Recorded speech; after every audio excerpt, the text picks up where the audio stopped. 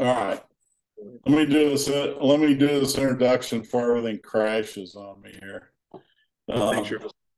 well, welcome back to Smoothies with Rufus and my new look and improved tag team partner, Corey Hecht. Notice the blonde hair. He's trying to be a internet influencer now. And so he's changed his look a little bit.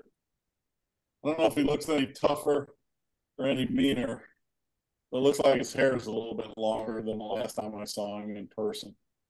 Yeah, So viewership's I been think down the we'll last couple vibe of with months, so him. viewership's been down the last couple of months, so we just had to change something up. I figured this was the best thing to do.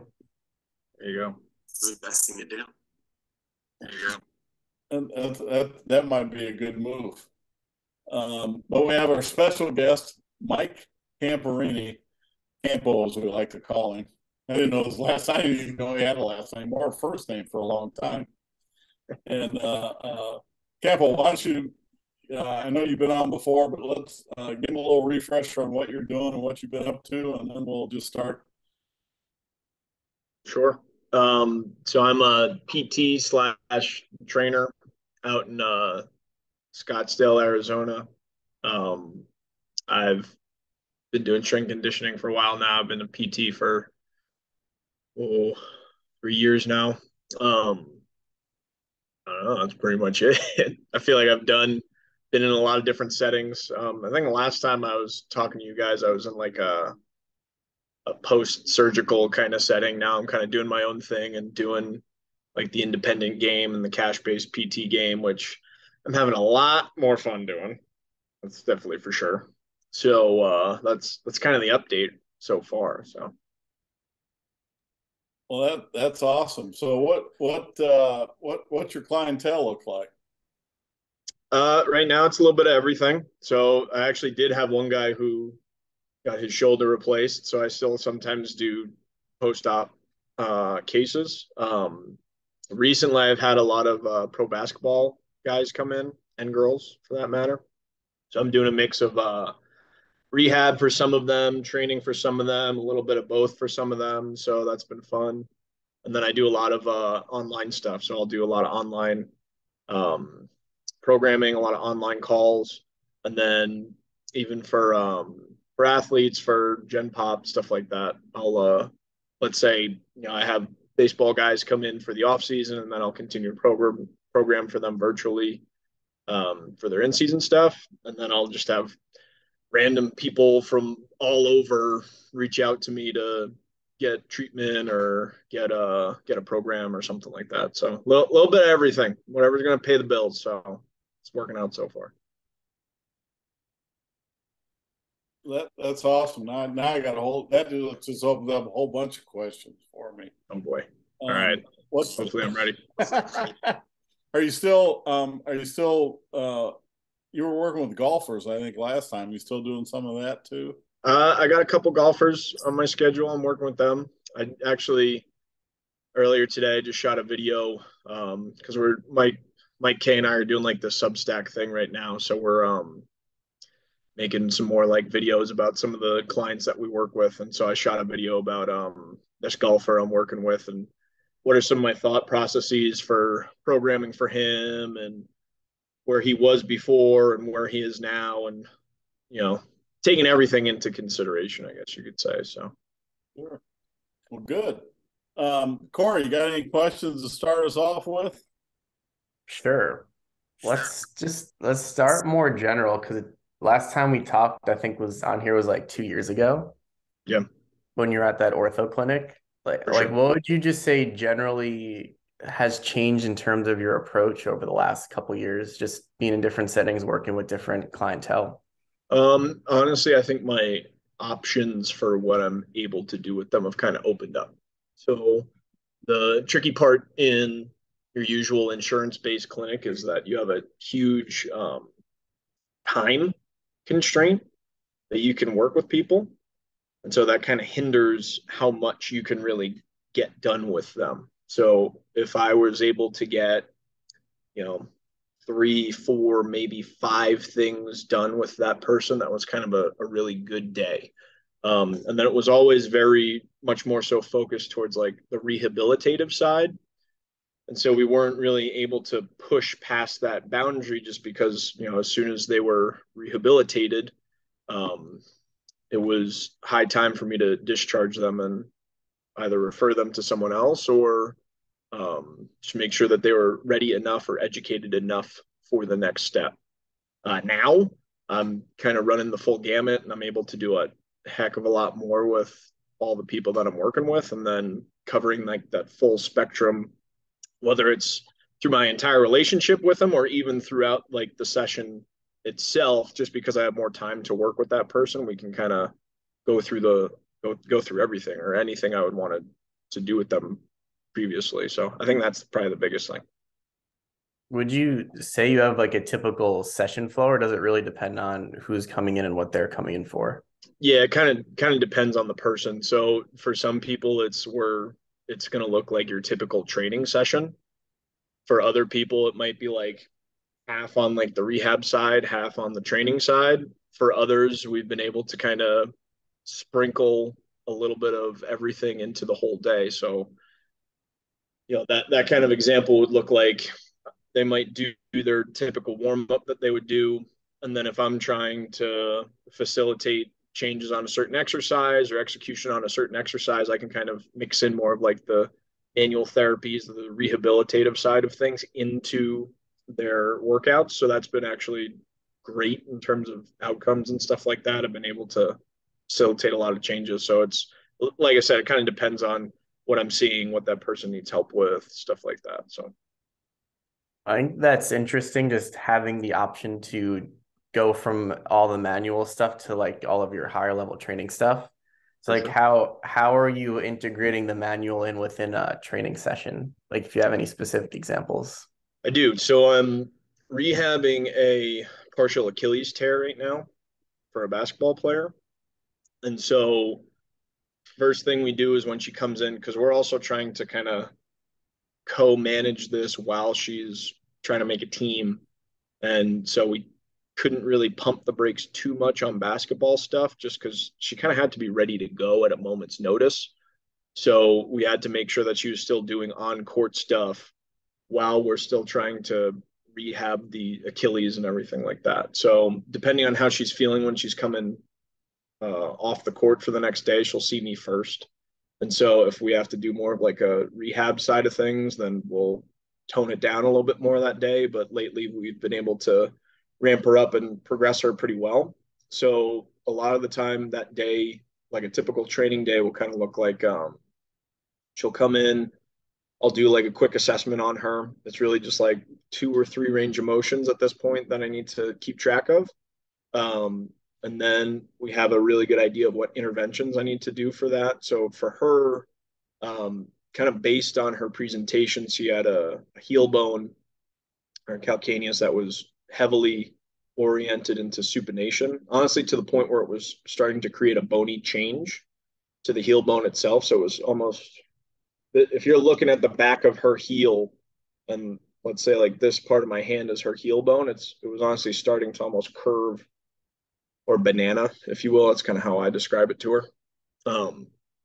So depending on the extent of that, I'll do some manual therapies to try to unbend that.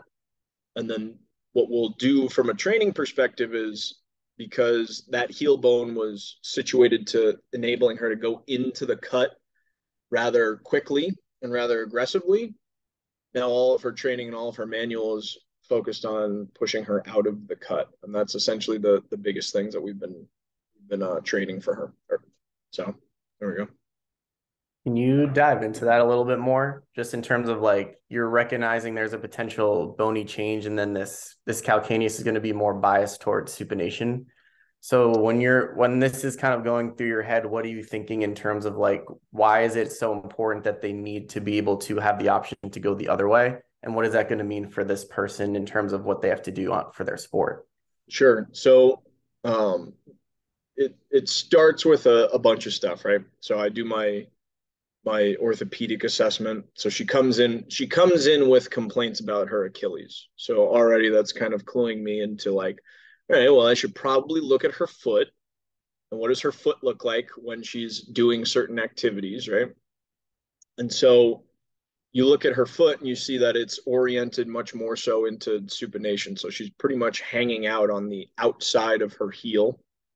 She has a lot of swelling on the lateral aspect of the Achilles as well. So whether the tear itself is encouraging that, or that was there previously, I genuinely don't know, just because I wasn't following her for her whole life, watching her play basketball, right? But based on how she moves on the court, where she exaggerates that shape of her foot, and then her typical presentation and her complaints in terms of the swelling and the tenderness in that area, that kind of clues me into what I need to do next in terms of an intervention. So if she's going into that cut very quickly, very aggressively, and almost staying there, you can kind of imagine the amount of energy that's essentially accumulating in that Achilles tendon, and it would start to make sense as to why that area is starting to become aggravated or potentially disrupting a constraint or the tissue. So if you're going into the cut and you're accumulating energy in that area, but you don't have the motion to then push out from that area, does that, like, what is that potentially telling you? So the classic example of like a heavily supinated foot would be like an ankle sprain. So it's so biased towards supination that as they go into the cut, the energy of that movement going, let's say we're going into that right side, all of the energy and the momentum into that movement continues or perpetuates into that direction, just based on the positioning of that joint. So it's enabling that movement to continue.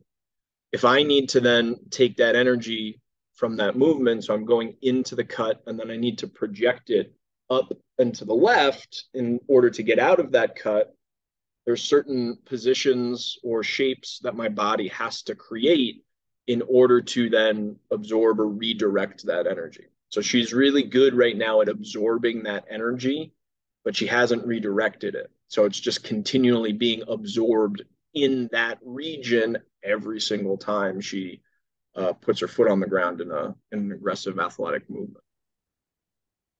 So you're using manual techniques sometimes to help give her access to be able to push out of the cut better.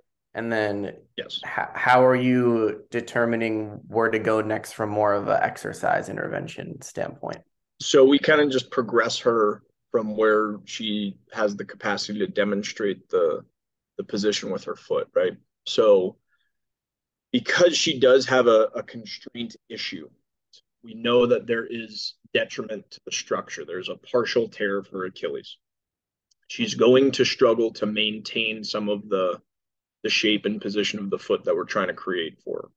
So I'm kind of giving her training wheels and taping her foot so that her heel bone starts to reshape itself and turn in and go into a little bit more eversion, to enable her to push out of the cut. So that's already one, giving her a cue or a feel of like, oh, okay, here's the inside of my heel. This is what it would feel like to help push out of that cut previously. She didn't have a feel for that before. And then I'm continuing to use constraints in the exercise selection to help with that as well. So if I need her pushing out of a cut in that direction, I'm just going to take a ramp and then put her foot along that side of the ramp to encourage her to continue to push out of that cut. So I'll literally have her, what was like the first exercise we started doing? I'd put her right foot on a ramp and she'd do like a side shuffle, like 2 side shuffles to the left.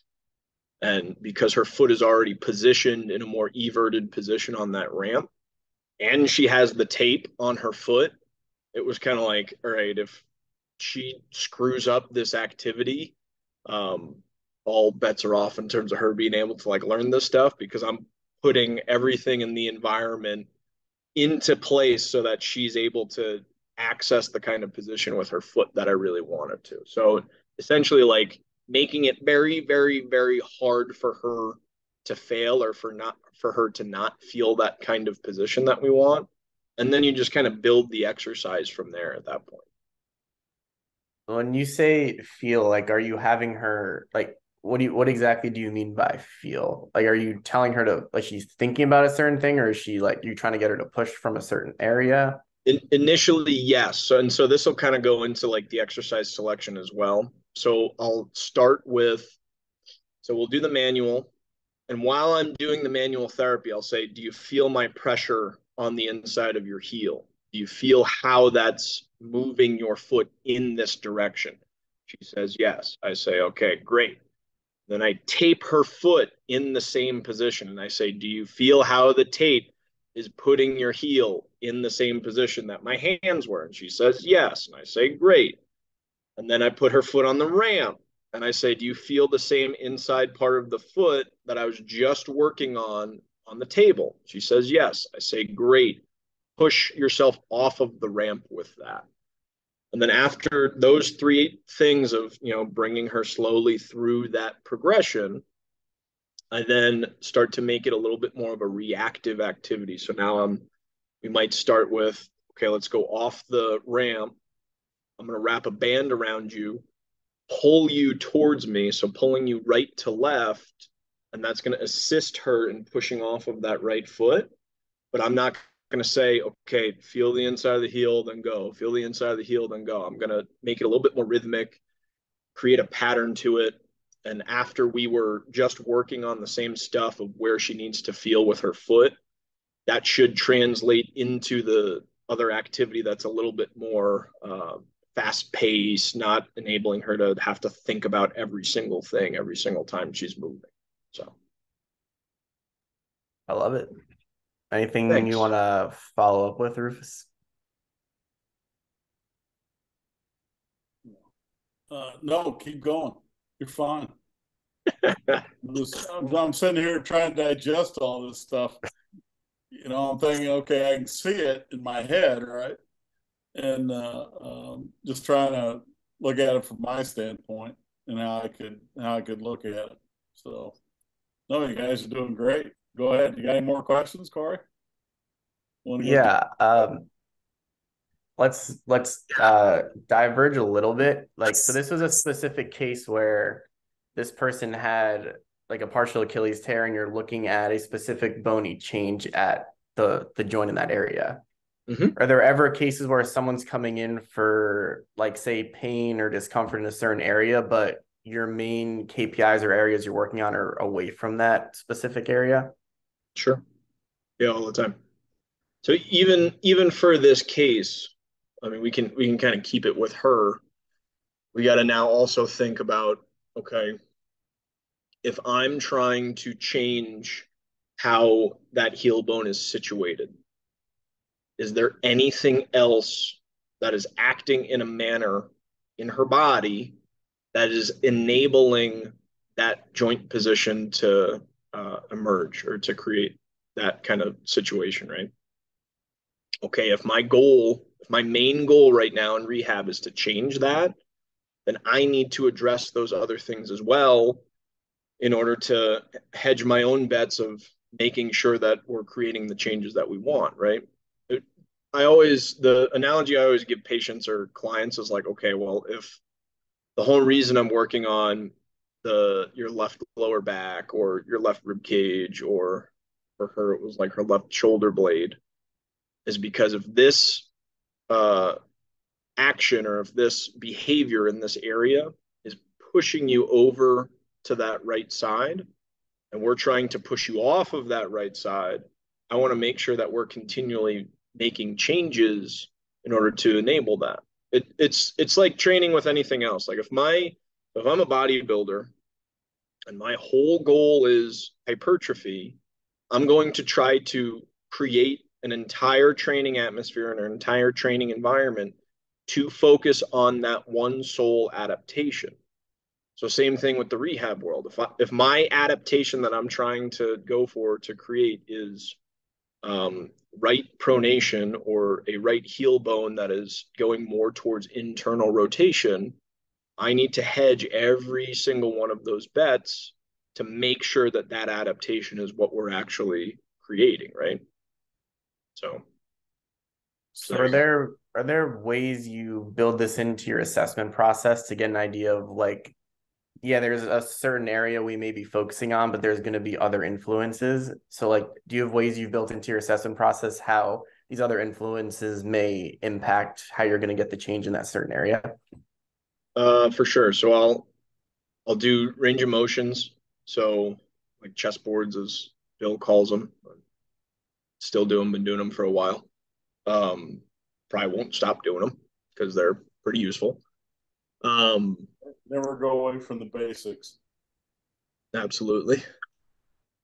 So and then what else? So for what I've found extremely valuable for patients as well, it's like, all right, yeah, for some people it's meaningful that I can show them, hey, your right hip external rotation was 20 when you first saw me. Now you're coming in at 60. And for me, that's great. Maybe for another physical therapist, that'd be great. For her, this is like the first time she's ever heard what right hip ER is, and she doesn't know what's good or what's bad. She has no reference for that, right?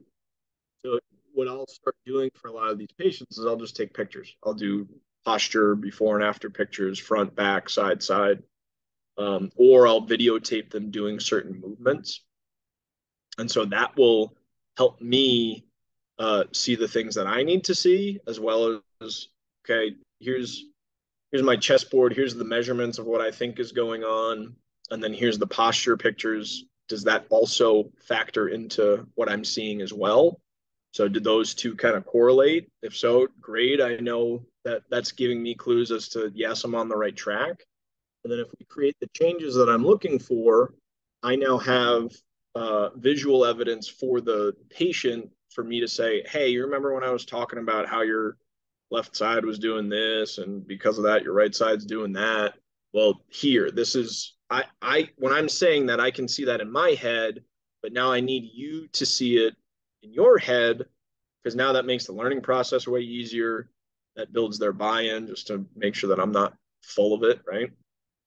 Because a lot of this stuff is new for these people, right? They just think like, oh, my Achilles hurts. I need you to work on my Achilles, right? So I need some sort of message to show them, yeah, like there's a reason why I'm kind of pulling on your left arm right now. It's because of this change that we just created, right? So that's also been a big part as well for the client. And taking this approach, have you noticed a lot of changes in not just like your more rehab KPIs, but also like your performance measures for people? Yes. Currently, I don't have great means of measuring some of that, but when I am able to measure it, yes. Because again, so essentially I'm doing science. And so in order to form a hypothesis and confirm or disapprove that hypothesis, I need multiple measurements or multiple means of objectivity to say, yes, you're on the right track, or no, you're full of it, right? So hypothetically, we'd have the rehab measurements or the rehab KPIs. We'd have some of the movement KPIs, and we'd have some of the performance KPIs kind of all correlating together to say, yes, you are on the right track. And then sometimes some of them are correct, and then other times only two of them are correct, and then not the third one isn't tagging along. Well, all right, maybe that is a big deal, maybe it's not. It just kind of depends on the goal and the circumstance. If I'm working with a baseball player, I change their movement profile, but their performance profile doesn't change in terms of what their pitches are doing and stuff like that. Was that the right kind of adaptation that we needed at that point in time? Honestly, probably not. So it's fun for us to like change all these range of motions, but we got to make sure that, and same thing for in the weight room. Like if you can make someone's vertical jump go up, but their fastball velocity doesn't go up, or their 40 time doesn't go up, but that was the true measurement that you wanted to change. Okay, yeah, you can pat yourself up on the back for changing that other adaptation, but at the end of the day, that wasn't the overall adaptation that you wanted to actually make. And you got to be honest with yourself and saying like, all right, yeah, I did a thing, but it wasn't the thing that I wanted to do, right? So, but yes, you would want to make sure that all of those things are kind of correlating together so that your training is doing what you want it to do. Are there ways you're hedging your bets in terms of scaling up progressions to make sure that all of these KPIs from the rehab, movement, and performance are matching each other? Mm, good question. Right, because it's like I can do a manual technique and I can get a ton of range of motion back. And I can say, all right, cool, come in 3 times a week and we'll do this for 20 minutes, then go throw your bullpens and let's see how things look. Or I can do that and then take another approach and then kind of see what other changes I get with that as well. What I would say is that I would try to work backwards. So what is the kind of movement or kind of outcome that I want? Where are they at right now? And then how do I build them from where they're at to where I'm trying to get them to go? And that's honestly tricky because for a lot of people, they've never been to where you're trying to get them to go, right? So you kind of need a little bit of experience and knowledge in terms of, and almost like seeing the potential in that person in terms of what are they actually potentially capable of, and then do I have an idea in my head of what that would potentially look like, and then how do I get them there, right? Rufus would have a much better idea of this just because if he's taking like a young Olympic weightlifter who's 14 years old, he might have a premonition of what they might look like as a 17-year-old weightlifter. No, Rufus, you can kind of talk on that a little bit more if you could. Do you ever have like, I see this 13-year-old, but I could kind of see this is what their hang clean could look like, or this could even be what this kind of exercise would look like for that person? Yeah, I have a picture in my head of what it's supposed to look like, right? And so that's kind of what we look towards, and then based on their body or how they move, then you kind of figure it out. But I think I have, if I'm looking at the way I want something to look, it's kind of a picture that I've gained over the years of to what it's supposed to look like, and compare it to what he looks like now, and then we are gradually working towards this picture in my head of what it's supposed to look like. All right, is that what you're talking about? I think that kind of hits on, and this would be a good question for both you guys. Like Rufus just talking about, like someone's coming in and just based on your experience, you're getting a profile of kind of like what to expect from them. So depending on like their sport, their shape and their current athleticism, you guys feel like just getting more experience and reps over the years, you have an idea of kind of maybe how quickly things can progress or what their potential may look like just based on kind of how they're coming in from that first day. So I'll let you go first on that one. Yeah, I mean, they come in and they're having trouble picking up the coordination of the movement or something, and so okay, we gotta slow this down and teach him some coordination things and things like that to help it along. I think it's different in my situation because they are so young and they're so pliable, that most anything I do with them works, right? And I think that I still have what I want in my head. It's just that how do I get him there, and it's different for different people. You don't take this, it's like anything else, you don't take the same approach. And so I think that's kind of the way it's kind of the way I look at it and design it with all the exercises that we're doing, whether it's weightlifters or football players or whatever. Here's the perfect model, or what I have in my head is the perfect model, and then, like you said, based on his body shape or size or, whatever, how do we get it that close, right? So, a guy who weighs 120 kilos is not going to squat exactly the same way as a guy that weighs 60 kilos. The body type is different. So, people yell at him all the time to get down lower and lower in a squat. Well, he's got so much mass he can't get down there, right? So that's that's one of the things. Okay, I'll take that, and so hopefully that answered the Rufus, do you feel like question. because I feel like a lot of coaches end up falling into like this cookie cutter mentality because you touched upon like the perfect model, but then also the body type kind of changes what that perfect model would look like for that person, right? So do you feel like that's something that you've noticed in terms of how you've been coaching athletes?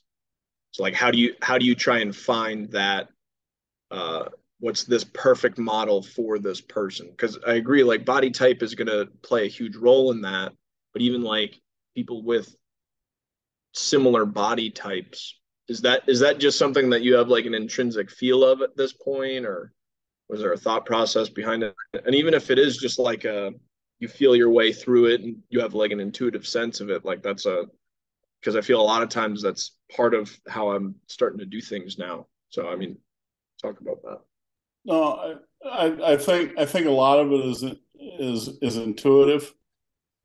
Um, well, I can't explain some of the things that I know. I just see it, right? And so, huh, when you squat, I don't want you shoving your butt all the way back to the wall, right? Well, I can get everybody to do that, right? But some guys' butts are going to go back farther than others just because of the body shape. And so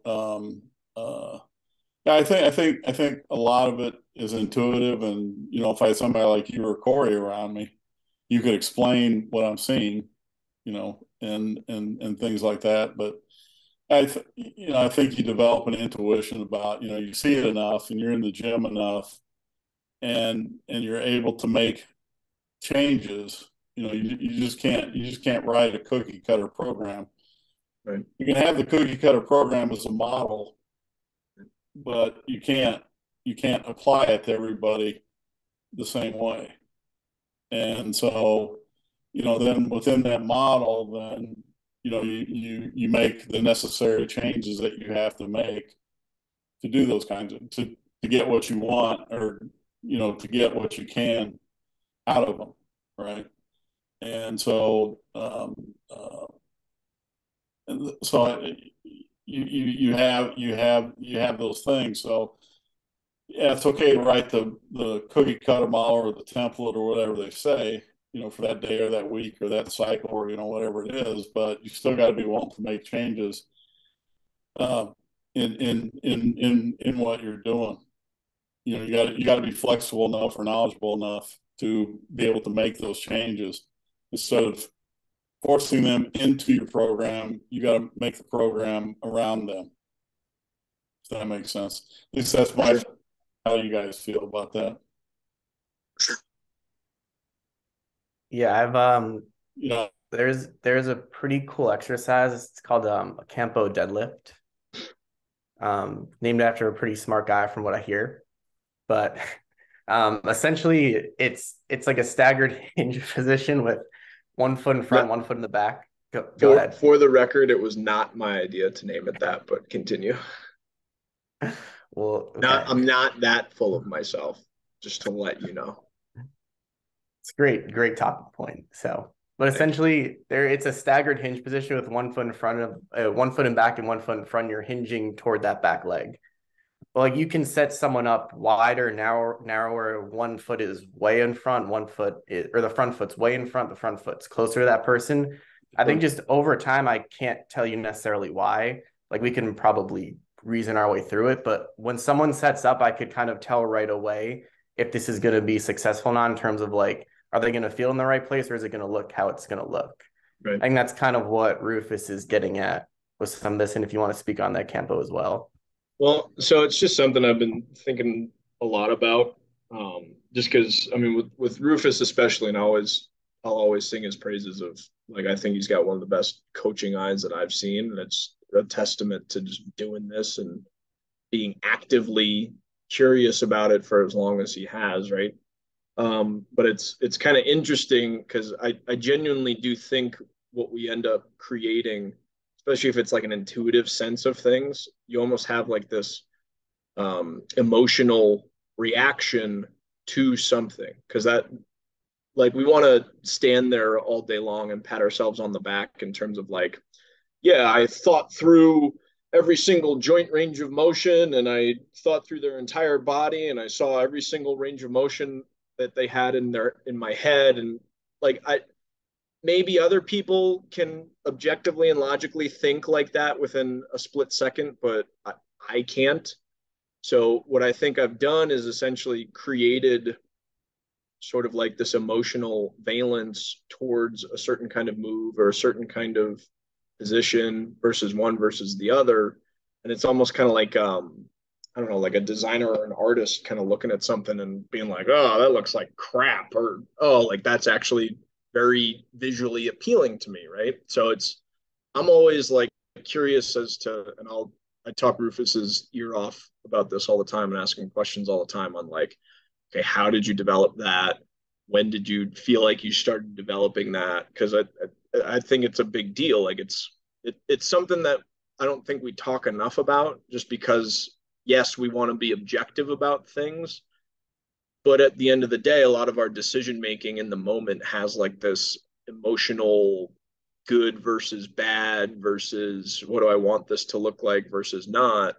And um, it's hard to develop that. And then I think that that's always changing. You almost have like certain tastes, if you will. I know, again, like that just sounds so non-objective, but I genuinely think that that's part of developing some of your coaching style, if you will.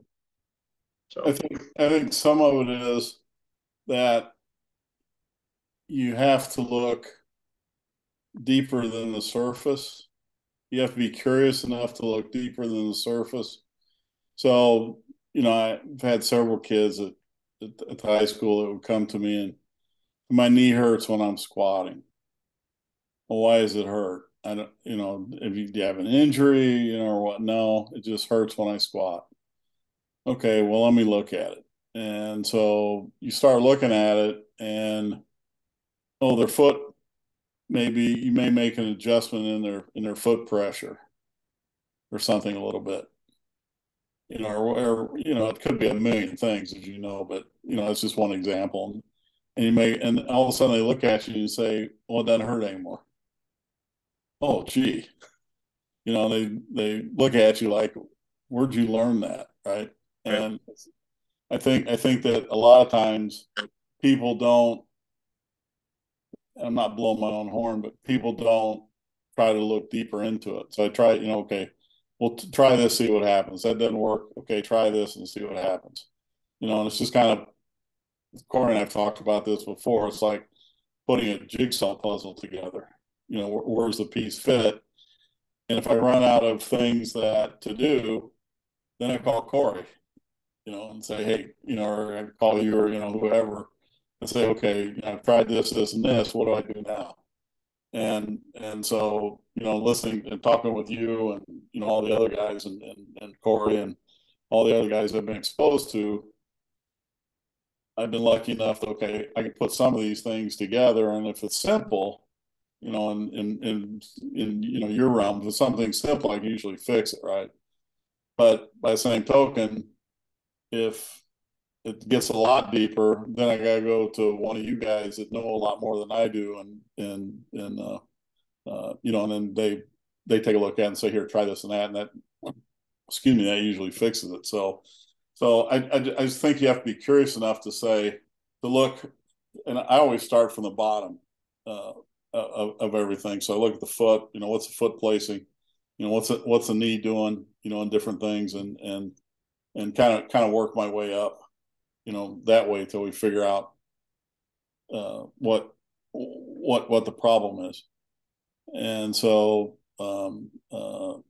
it may be just a very slight change that you do, and all of a sudden, gee, my knee doesn't hurt. All right, put some more weight on there and see if it's still the same. And no, it's good. Okay, come to me if it ever hurts again, right? So For sure. So I think it's more of, you got to be curious enough to look deeper into it, right? And you got to be willing to say, Corey or Campo, I got no idea what I'm doing here. Can you help me out? And things, and so I always call it going to people a lot smarter than I am about this stuff, and so I think that's where you develop the coaching eye and the different things is and one thing people I don't think do enough of, when I was your guys' age and coming up through here, I spent a lot of time going around watching other coaches and talking to them. I'd go to their gyms and stuff, and Sure. I don't think that's done much anymore. It's done online now, Rufus. Okay, well, you just stare at your phone and watch on it via Instagram. well, okay. Yeah, it sucks because then you lose it. I mean, if you had an Instagram, Rufus, where you were posting stuff, I'd definitely follow, and I'd give you likes and comments and all that stuff. Well, maybe I'll do that then. If I can ever figure out how to post something on it. There you go. But you do lose, like, if I'm hanging out on a Saturday in the gym with you for 3 hours, that is nowhere close to the same thing as, like, no, he posted a 2-second Instagram clip from this one angle and he gave me 4 sentences about what he was seeing, right? Like, it's just not even close to creating the same kind of experience for any of those coaches, right? You're muted. Yeah. Now I'm going. No, I think you're exactly right, and I think we've lost that. I don't see many people doing that, much anymore. And it may be going on, and I just don't know it. Maybe I'm just out of the loop so far that, but it would be a treat for me, if you guys were closer, just come and just watch you guys work someday. Even if it's physical therapy, it's still knowledge that I could gain an insight into what I need to be doing. Corey and I talk all the time, and I've been lucky enough to that he stays in contact with me and stuff, and I can't tell you how many hours he spent trying to teach me different things, and some of it I've learned, and some of it's just way above my head, but so Corey's smart enough. He told me one time, he said, you don't have to know everything I know. Oh, okay. Well, that makes sense. Then I understand that a lot better, right? Okay. Yeah, so stay in your lane, basically, is what he was telling me. Well, but you've always also, it comes down to, like, what do you need to accomplish, right? Like, if I really wanted to learn all there is about motor learning, I'd have to go and take, like, calculus classes and learn, like, advanced probability and crap like that. Like, do I need to go and learn that right now, or is my efforts better spent somewhere else? Am I getting the job done well enough without knowing advanced level calculus? Like, yeah, probably. So it's like, all right, maybe we can learn something else right now. You know what I mean? And I think you've been very effective at what you've been doing for a long time too. So yeah, I think a lot of my development has come from just, like, I'll watch Rufus coach, like, for a couple hours, or, like, he may program this exercise and I'll watch him coach it this way. I'll be like, oh, I can think of 3 people that I may be able to use this for. So let me go into work that next day and give those 3 people that exercise. I'm going to mess it up like 16 times trying to do it like he did it first and figure out what works. And you just keep going through that process. And eventually you just, like, you say the the right cue faster over time, and the process just continues to iterate. But it requires you to have to continue to make mistakes and say the wrong things to eventually get to the right thing. And like, sorry. I think a huge piece that people don't always have the opportunity to do is to like go to an internship where they can just like absorb it for a couple months before they start to go off on their own, because it becomes more difficult if you don't have those reference points initially. Sure. Yeah, I think the points that you guys are making in terms of like you gotta mess around and find out kind of thing, I think that's extremely important. That honestly, I think a lot of people are kind of afraid to do. Um, and I think this is also another. Well, I don't know if it's a consequence of Instagram or social media, or if it just gets magnified because of this stuff, but people tend to only post the highlight reels on social media. And so they just think that, like, oh, well, these people are naturally logically gifted and amazingly genius minded and oriented. But what they're not seeing is like, no, I just screwed this up like 20 other times. And then now we are finally figuring out, like, okay, this is actually the exercise that I'm supposed to do with this person, right? So you need that like kind of what Rufus was saying, that creativity and that exploration to figure all that out. And honestly, going back to your first question to me, Corey, in terms of what I didn't like about that orthopedic setting, that time constraint seriously hinders my capacity to try and explore things, right? And as a younger practitioner who's still like trying to formulate the ways in which I'm trying to do things, like that time is extremely valuable to try and figure out, okay, how am I supposed to do this? How am I supposed to do that? And I always like, I wonder all the time, it's like, okay, well, if I wasn't in that kind of setting and then more of this setting, would I have gotten to where I'm at right now faster if I had the opportunity for exploration? I don't know, but I'm here now, so it doesn't matter. Well, I think, I think that one of the problems is we don't have a apprenticeship program. So where you go in, I look at my years at IFAST and being around all you guys that I was around, it's like an apprenticeship for 10 or 12 years, whatever it was, whatever the number was. There was Ty, there was you, there was Corey, there was,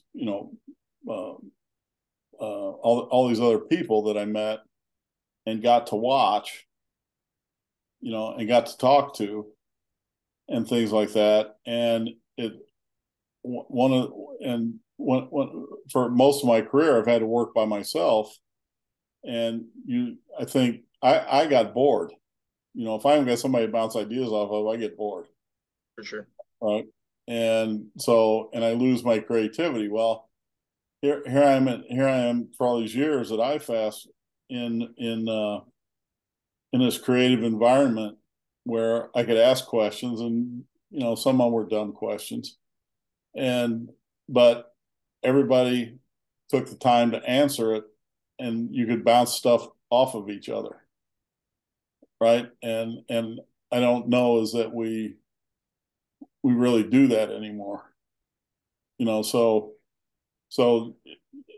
how many guys coaching in college strength conditioning or even physical therapy went through an apprenticeship where they had to teach little kids how to do this stuff that can't do it because they're not coordinated or not prepared, or whatever, right? And I just use that as an example, and in my world anyway.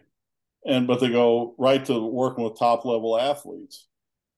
Well, dealing with a top level athlete is a whole lot different than dealing with a kid where you got to be a lot more creative, I think. Yeah. And yeah, and they're not you get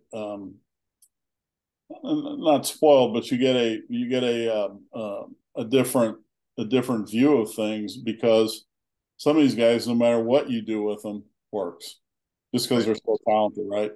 And the thing you got to worry about is just don't screw them up, right? I could have coached Michael Jordan only because don't screw him up, right? Doesn't matter what you do with him, just don't screw him up.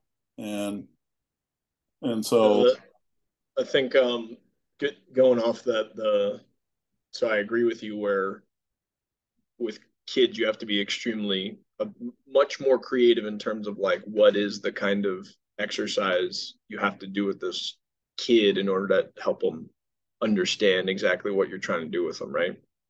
With the top level athletes that, and so especially when we're going through like our, if I've got a bunch of the basketball players in, or if we've got baseball players in, I almost look so good at my job because I'm able to give them an exercise or give them a kind of activity, and we get this awesome change, and I have to say 2 words and they already pick it up, and I'm able to give them like, it's honestly sloppy coaching where I can give them like 3 or 4 cues at once.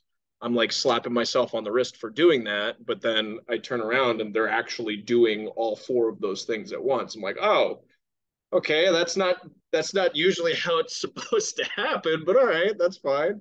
yeah, the level of athleticism is better. Therefore, they can do more things, right? They just For sure, naturally, right? for sure.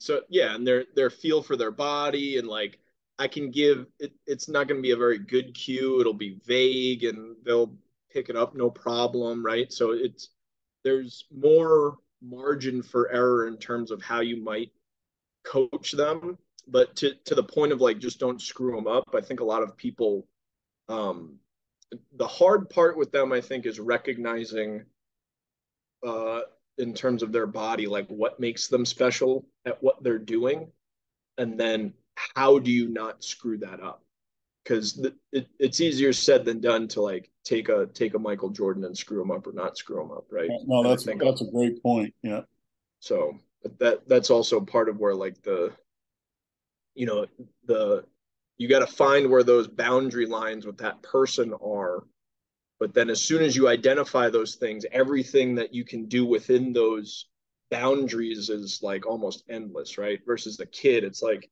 their boundaries are all the way around here.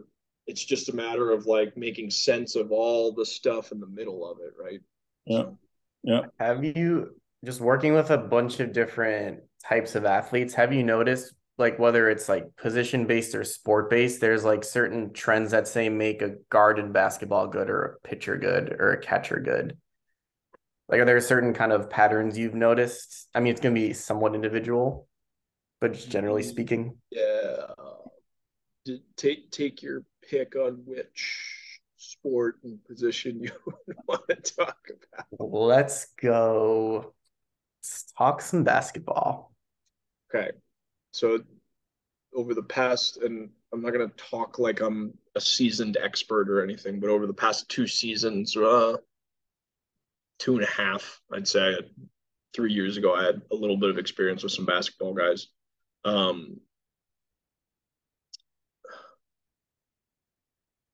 the height component that they have, as well as how their body starts to learn how to deal with that height component, starts to become very telling to me. So let's take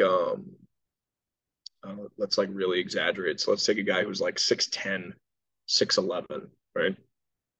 So because of how tall he is, it makes it extremely difficult for him to control his center of gravity. Okay. And so what they tend to do is they take like their shoulders, their upper rib cage, and their head, and they compress it all together, squeeze it all together so that they can push much more straight down into the ground. And that enables them to demonstrate a little bit more hip internal rotation as opposed to if they got pushed way forward. That's what I've started to notice with a few guys. So instead of trying to push their center of gravity forward, they push it as much as they can straight down, more towards like the ball of their foot, as opposed to way outside their center of gravity, as if they were going to start to fall forward. I think that's where they start to get in trouble, is when it gets way too far forward away from them, as opposed to straight down where it's still forward, because their sport is forward and in front of them, but it's straight down towards like the balls of their feet. So that enables them to still stay athletic and stay moderately under control, while still staying faster. If that makes any sense to you guys. So is that fixable or changeable? Would it be better for them to be able to get pushed forward a little bit? Would it make them better able to move a little bit better if they're a little push forward, or so handle that pushing forward? Again, that's going to be situational, right? So if I had, honestly, one of the first basketball guys I worked with, he was way too far forward, to the point where when he would shoot a basketball, he had to take his left hand and put it on the front of the basketball in order to help to keep his center of gravity pushed back to load up for the shot and then take the shot, right? That's too far forward. So from a skill standpoint and from a bodily injury standpoint, he started to have issues in both of those regards. And so through some of the work that we did, we were able to improve how his body felt, as well as improve his capacity to get into these positions to get his shot off, right? Versus other guys who, I've got he's like a 7-footer I just started working with. He has to seriously control that center of gravity, but he's really good at pushing it straight down. But that limits how much hip and shoulder range of motion that he's able to demonstrate. So this is the science experiment that we get to play around with right now. His hips and his shoulders and his neck hurt. Okay, well, he's probably not going to play very well if all of that stuff is always nagging at him. He can tell me how tough he is and everything like that, but you're probably going to play better if some of that stuff feels better as opposed to not. However, if I take too much of that away from him, is that now going to disrupt how well he can potentially manage his rather high center of gravity? That's the experiment that we get to run this off season. That's interesting. So going back to what we were just talking about, I mean, that's the kind of thing that if you're in a very strict setting like you were in, or if you're working by yourself, or when I was working by myself, you would get bored because there's nobody to talk this out with. And, I'm assuming you and Mike K work pretty close together. So you got, what do you think about this, or what do you think about that? And you discuss it back and forth, and that's, or having somebody that you can call up, like you or Corey, excuse me, and talk these things out. And I think that's how you learn. And then, like you said, just go in and experiment with it, and see what happens. If you don't like the result you're getting, then change it. For someone that size, what does pushing into the ground offer them as opposed to someone who might be like, 5'10"? And at the same time, based on the strategy they're using of, like, I guess just pushing like shoulders down, head down, like what does that also take away? Well, it takes his height away. I mean, I've genuinely made, I kind of joke with them where I tell them, hey, how tall are you?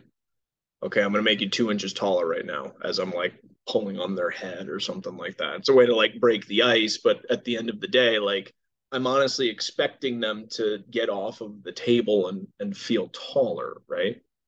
In terms of how much a 7-footer has to do that versus someone who's 5'10", it just depends on degree. So how hard does that 7-footer have to push down into the ground compared to the individual who's 5'10", just to manage gravity, right? The person who's 7 feet tall is going to have to do that a lot harder, to the extent where I'm sweating trying to pull a scap off of the back of their rib cage to reduce some of that push, versus maybe someone who's 5'10". I'm not trying all that hard, and that depends on activity as well. So if you're if you're a high competitive level power lifter, the extent you have to push into the ground is going to be greater than someone who just sits at a desk all day or whatever. Time, how long has this person been functioning like this? That also plays a massive role into it as well. So I kind of gauge all of that. So, if I'm working in a post-op clinic and it's more older folks, I kind of have an idea of, that's more of a longevity of like, how long have you been doing this kind of thing versus someone who's 22. It's probably not going to be as drastic or as extreme of a strategy, right? So how does go ahead, Rufus. No, along those lines. So how does that affect his play if he pushes too much in the floor and you don't want him to push so much into the floor? Am I saying that right? I think the way that he's been doing it has been good enough to help him out so far. Obviously, he's had a great career and has seen success, so it's been working for him. It's just a matter of what are you giving up in order to have that kind of strategy. You explain that a little more? Like, I'm assuming you're talking about some type of potential, just like, I don't know, you call it anterior chest compression, rounded shoulders type of anterior orientation where your pelvis is driving down. He's got some of that. Take the back of someone's head and pull it. Imagine you have a top hat on, okay? And grab onto the sides of the top hat and pull straight down so that you're pulling yourself down into the balls of your feet. That's more of the strategy that he was kind of demonstrating. So it's a compressive, it's literally, I'm trying to go straight down type of strategy, as opposed to that. A push forward can still be a compressive strategy, but it just depends on the direction of where that push is necessarily going. Is it going at this kind of angle down? Is it going at that kind of angle down? Is it going at that angle forward, right? So yeah. Does that help? Yeah. So if you start to take too much of that away from them, like what does that mean in terms of just how they're going to, like, what in terms of their more performance measures, right? Like, are we operating under the assumption that part of that is what has made them successful up to this point? Yes. So overall force production into the ground. So let's say, he's not the only 7-footer around. There's other big men on the basketball court, and someone's trying to move me out from underneath the basket. How hard do you have to push into the ground in order to make sure that they don't move? Can you push hard enough with just your leg? Okay, do you need to start to use your pelvis? Do you need to start to use your lower back? Do you need to start to use your shoulders? Do you need to start to use your head? Like, how hard do you have to push? And if I take too much of that away from him, is that going to be of detriment? Is he not going to be as powerful into the ground as he was otherwise? And sometimes you can take that away from them and they can still generate the same amount of force elsewhere. Other times you can't, right? This was I think like an obvious example of this is baseball. So like a baseball pitcher is always going to demonstrate an exaggerated amount of shoulder external rotation. People would call that a compensation. They have to do that for their sport. So is that a compensation at that point if they have to do it? If I take all of that exaggerated external orientation away from them, or if I expect it to never come back, then that would kind of be short-sighted of me, right? I think they're always going to end up using these strategies. It's just a matter of, can I give them activities to pull the reins in a little bit to make sure that it's not being mismanaged in any way. And this kind of goes back to our earlier points too, of like you can have this cookie cutter approach or this like optimal idea for movement. When you're working with these athletes, they're coming in with a certain body type, certain structure, and certain demands of their sport. So you don't want to start to bring them more toward that quote unquote optimal if it's going to take away what has made them successful. I think, which is a lot of what you're getting at here. Yeah, there's no such thing as optimal. It's understanding how they've been doing things a certain way, and is that working for them, and is it viable for the long term? For some guys it is, and for others it's not. And so they need people again to help them manage what they have going on. So again, I told this guy, I'm like, I don't think you're planning on getting shorter anytime soon. So a lot of this stuff is probably going to come back. So I need to set that expectation for him of like, yeah, you feel good right now, but the way you play and how your body is structured, what you have to do for your sport necessitates you to create this kind of force into the ground. And in order for you to do that, this is how you've been doing it. Can we potentially train him to do it some way else?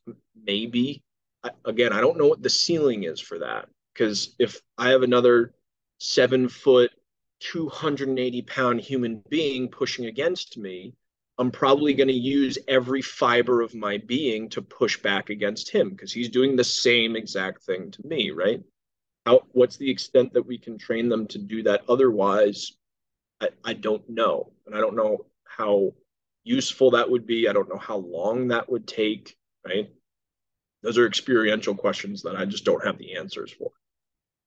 Well, so for someone who might be new to working with a specific like type of athlete or a specific just sport in general, like what are some ways you're thinking about things more like generally or principles based in terms of like how, like I have a basketball player here, I'm not going to treat them like a marathon runner, or like what are the demands of the sport, kind of things along those lines. Specifically for basketball? Or just more generally, like more of a framework for I'm working with X type of sport or the X type of position. Like here's kind of the things I need to think about. I think you kind of hit the nail on the head. And so it's what is their sport asking of them? And then another step from that, depending on the level at which you're working at. So if you're working with a kid, what's the demands of the sport? Are they up to snuff to meeting those demands? Okay, let's just train those, because they don't even have the capacity for those demands yet. Maybe a higher level high school athlete or a college level athlete already has been demonstrating that, yeah, I got the stuff, I can do this. Okay, how have you been doing it? How have you been actually reaching those demands? And now the management piece starts to come into it. It's like, okay, is this starting to become interference towards elbow range of motion for a baseball pitcher, right? Is there a more efficient way that you can be doing something the same way? And then now that you do have those demands, are you able to maintain them? Are there other certain low-hanging fruit that we can continue to work upon, right?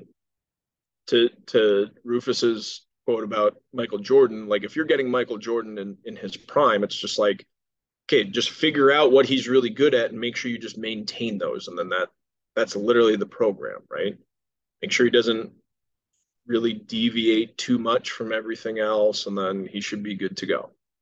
For a high school level athlete, well, he's never really achieved or attained any of those things. So let the sport kind of guide you in terms of like, what does he need the capacity for, or she? What do they need the capacity for in order to enable them to compete, right? And so then that's, at the end of the day, that's really like the general guiding principle for anyone you're working with, right? And that's going to depend on the demands of the sport, as in like a pitcher is going to have very different demands than a midfielder in soccer. So like For you sure. kind of have to understand what those demands are and how you're going to address things from a programming standpoint in terms of getting them to meet those demands, correct? Sure. I don't care one iota. I shouldn't say that because they do throw the ball in soccer like maybe once or twice a game, but I really don't care about the elastic capacity of a soccer player's upper body other than just like using their arm swing to help them sprint. But even then, like if you've seen a lot of like soccer players sprint, they don't really use their arms a whole lot just because they're always focused on the ground and they need to make a sudden change of direction. So they're not going to run like an actual high level sprinter, right? But again, it's like, okay, the demand of baseball requires this kind of, and especially a pitcher, requires this kind of characteristic of their throwing arm. Okay. I'm not going to do the same kind of program I would for a soccer player. Maybe their conditioning might look a little similar at some points in the program just because there are repeat sprint efforts in each sport, but not, again, not to the same extent. So, Anything you want to add, Rufus? Man, my head is about to explode from listening to all this. If you is that how don't, you lost all your hair, Rufus? that's kind of, I had a full head of hair when I first went to IFAST, and then kind of fell out after meeting all you guys, and That's actually what happened to Corey's hair. It yeah, just is actually starting to go white now. So Oh, it's from all the stress. Yeah. It's yeah, there just you go. slowly losing more color. Don't even need the chemicals. I think it's Corey's fantasy of becoming a WWE wrestler. Hey, well, he's got to follow in your footsteps.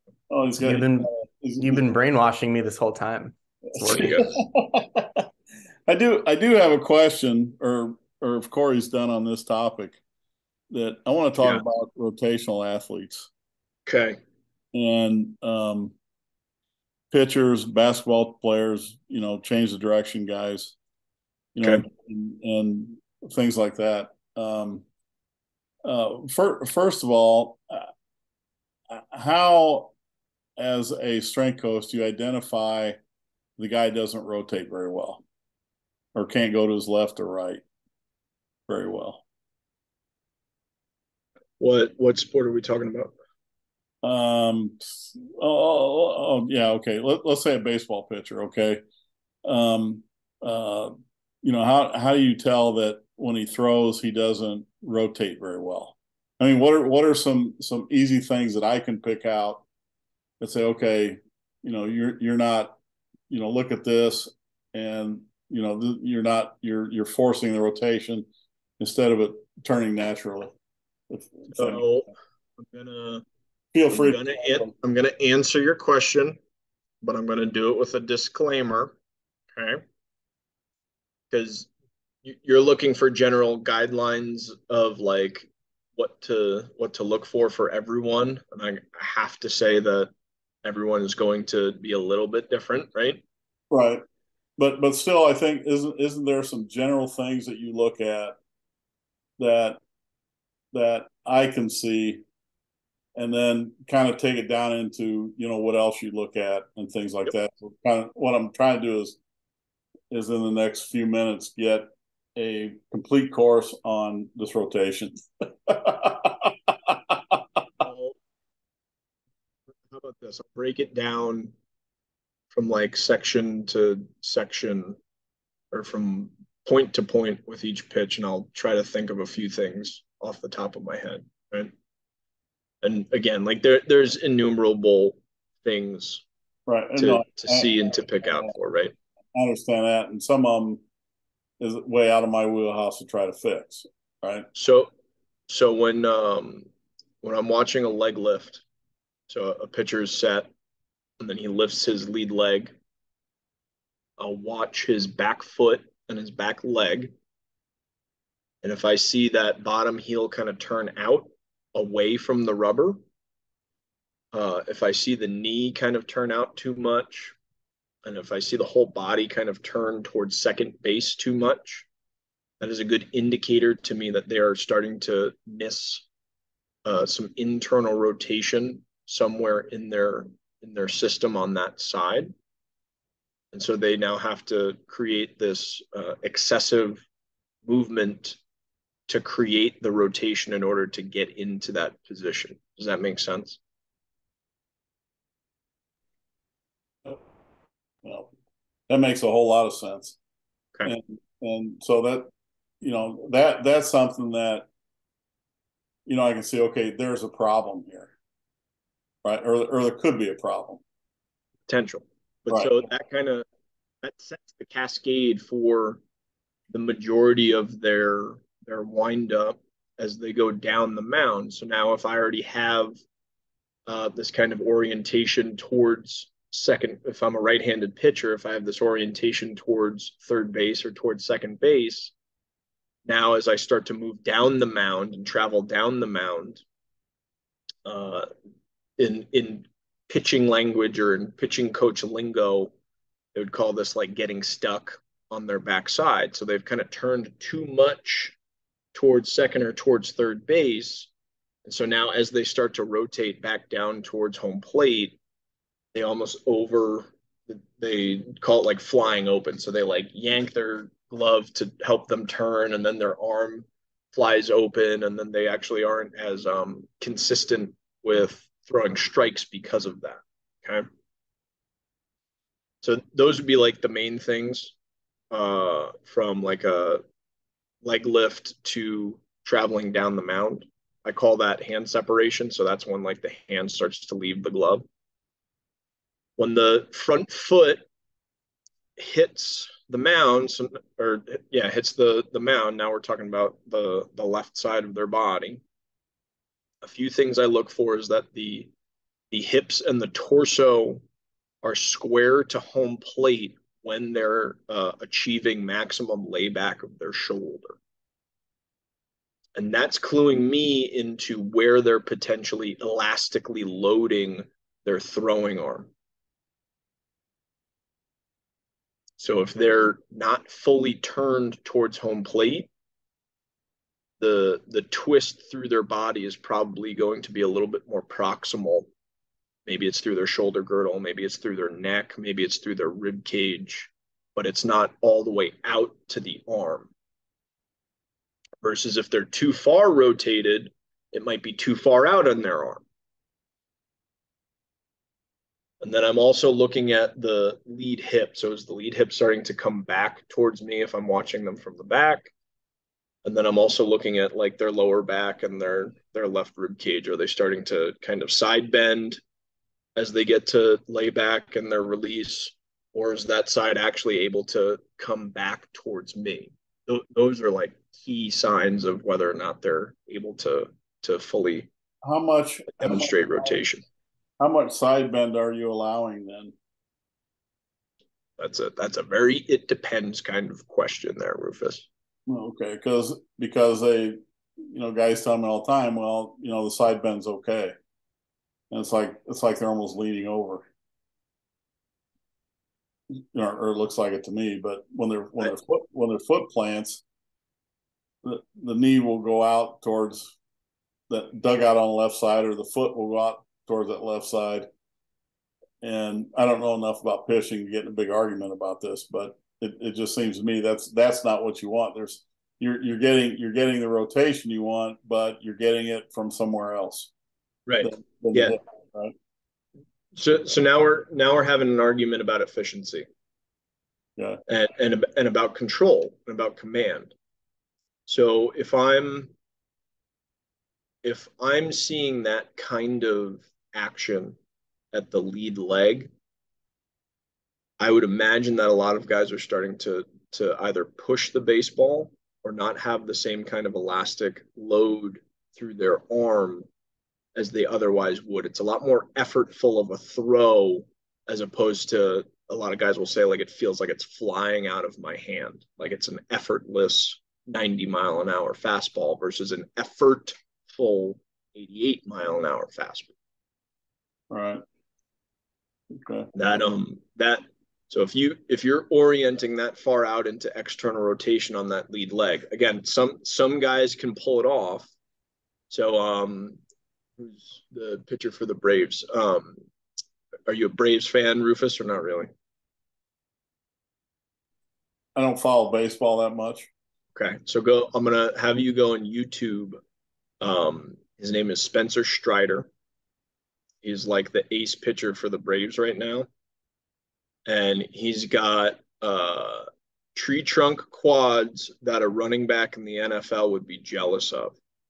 Okay, and so this is honestly a really cool individual characteristic of how he throws. So he's able to plant his left leg, and it starts to orient out, and then that wave of energy starts to hit his quad, and you almost see that quad like catch it and bring it back into the rest of his body, and then put it back into his throwing arm. It's one of the cooler things to watch in baseball for me right now.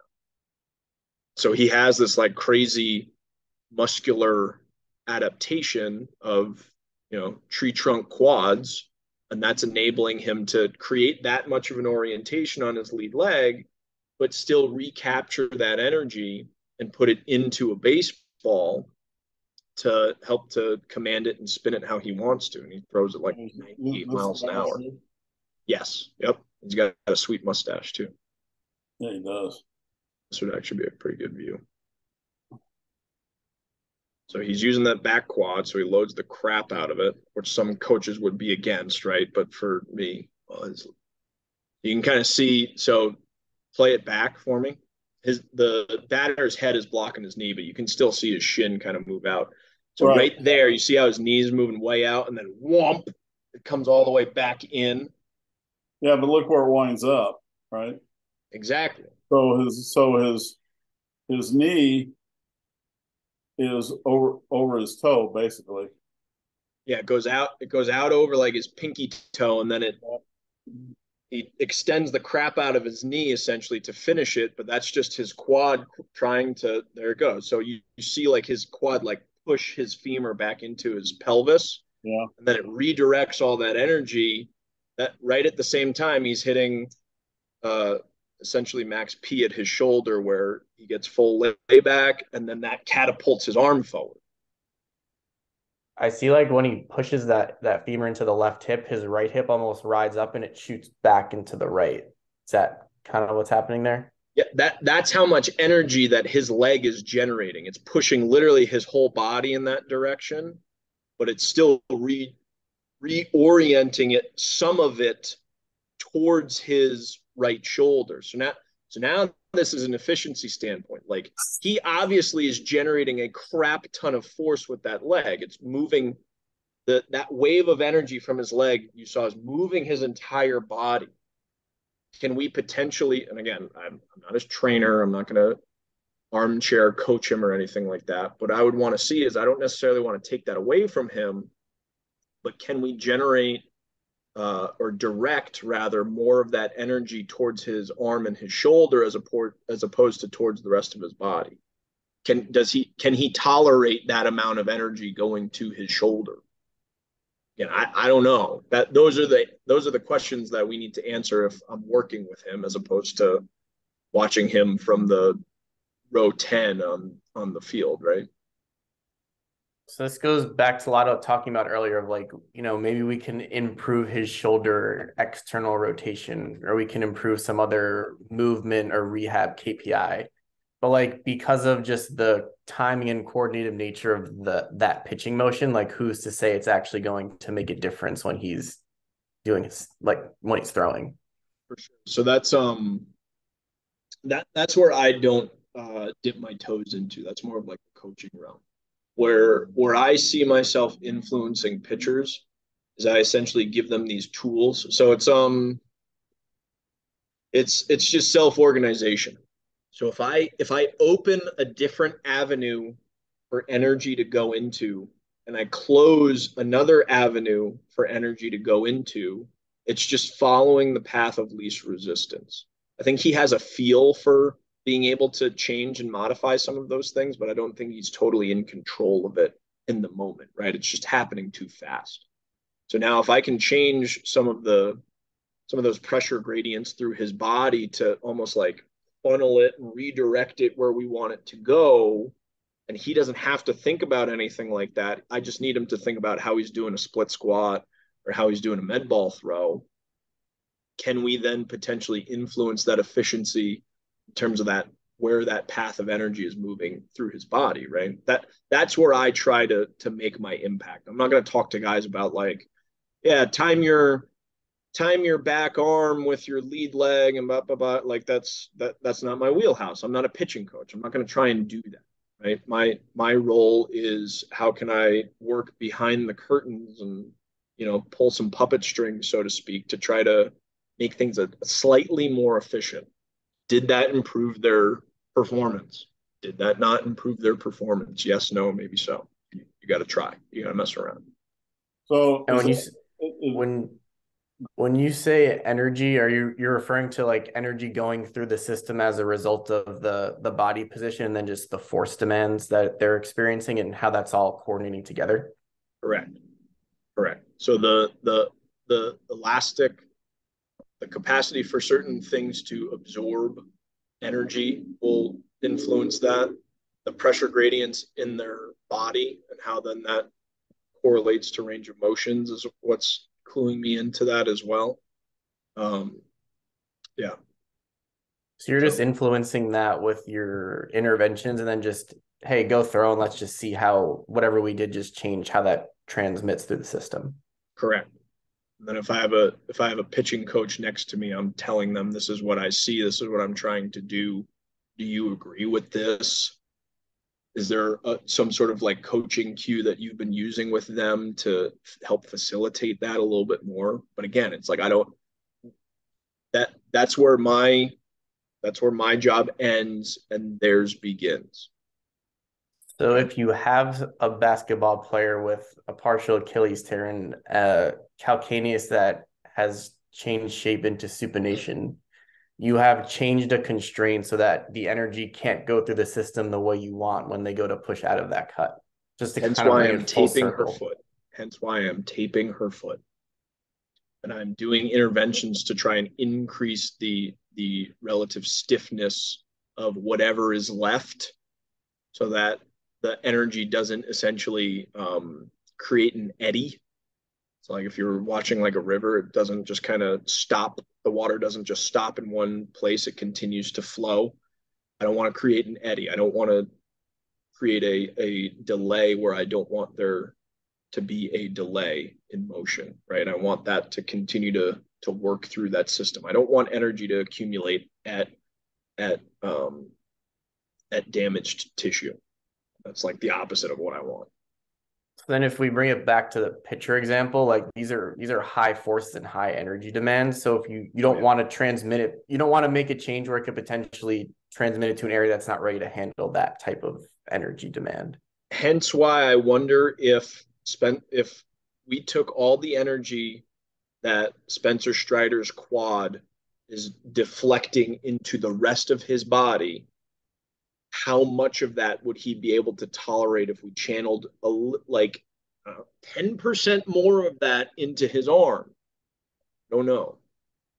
Maybe we don't want to know. Well, again, from what I've observed about him throwing, he tends to come out really hot in the early innings. So he'll be like 98, 99 in the early innings. And then in the later innings, he drops it all the way down to like 94, 95. Again, this is all pure speculation. Okay. I don't know if the coaching staff is telling him to kind of pump the brakes a little bit. I don't know if he has some sort of like prior injury history that is encouraging them to tell him to pump the brakes. I genuinely do not know, but that's obviously something that we would want to take into consideration. And I would try to make sure that, okay, is the shoulder in a place where it can actually absorb some of that energy. So let's say like he's got no right shoulder internal rotation. So the front of his right chest doesn't really expand all that well. but I'm about to take a whole left quad's worth of energy and shove it straight up towards in that direction, but it doesn't have anywhere to go. Okay, that's probably where I wouldn't want to direct the energy right now. I wouldn't say that that's what we want. But if he if I were to ever work with him and he walks in and he's got 30 degrees of right shoulder IR, and I change that to, I don't know, 50, then we can redirect the energy from his left leg, angle it just a little bit more up towards his right shoulder, and he's in a better spot. Okay, maybe now we can give it a shot. Again, how much more of that do we want to push in there? So this is something this is when you say like it's like your experiment of you're taking these things into consideration, making the change and seeing the response in terms of how things are transmitting once they're actually doing the task.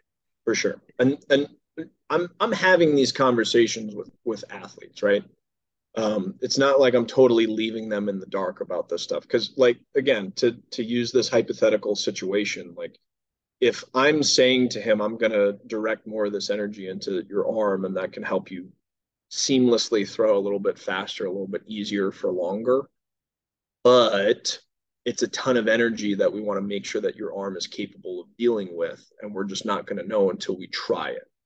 It is his, again, like as a healthcare practitioner, it is his ultimate decision. It's the patient or the client's ultimate decision to pull the trigger on an intervention. It's not up to me.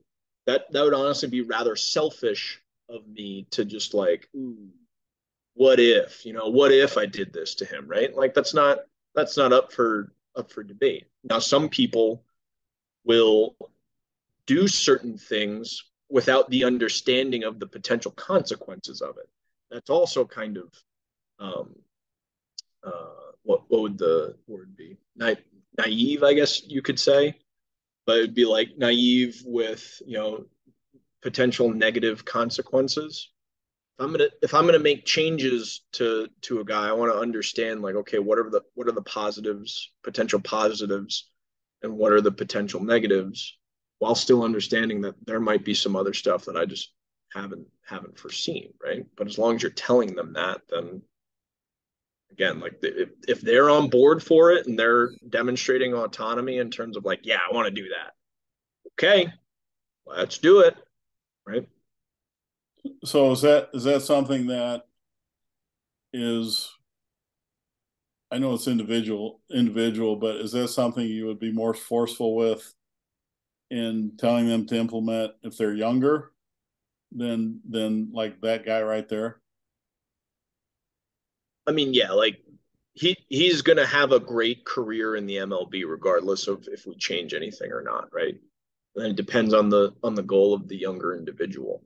Okay. Yeah. Are they trying to go for broke for their playing career? Okay. If that's what you really want, it's not going to be an easy nor safe road. But if they're coming to me and they're telling me that they just want to enjoy their sport, okay, I'm going to be a lot less, probably going to be more risk averse with that person, right? I'm not going to take these crazy chances that are going to potentially blow out ligaments and stuff like that. So what kind of, if you were training this guy, for example, mm-hmm. Okay, what kinds of things would you do to improve his rotation? By improved rotation, I'm going to say that I'm trying to direct more of that energy towards his shoulder, right? So I need to pull the video up again. Do you have it, Rufus?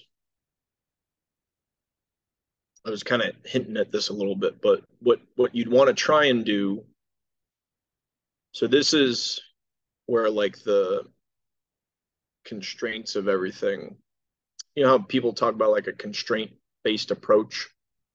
Like I'm looking at the body as the constraint and I'm just trying to funnel where the energy is trying to go. So if I see all that energy going out into the side of his right hip, that's telling me that that right hip is oriented more towards external rotation. So he's probably missing some right hip extension on the table. I would want to try interventions to increase the amount of right hip extension that he would demonstrate, as well as the amount of right shoulder internal rotation that he would demonstrate. So that's funneling the energy away from his right hip and up towards the front of his right shoulder. And then again, it's like I'm trying to, you see where he blorps over to the right with his right hip, right? So I want to create a little bit more of a wall, a little bit more pressure there to fight against that left quad. And then I'm creating a path of least resistance. So I'm going to create a little bit more expansion in the front of his right chest. And that's going to continue to funnel that up in that direction.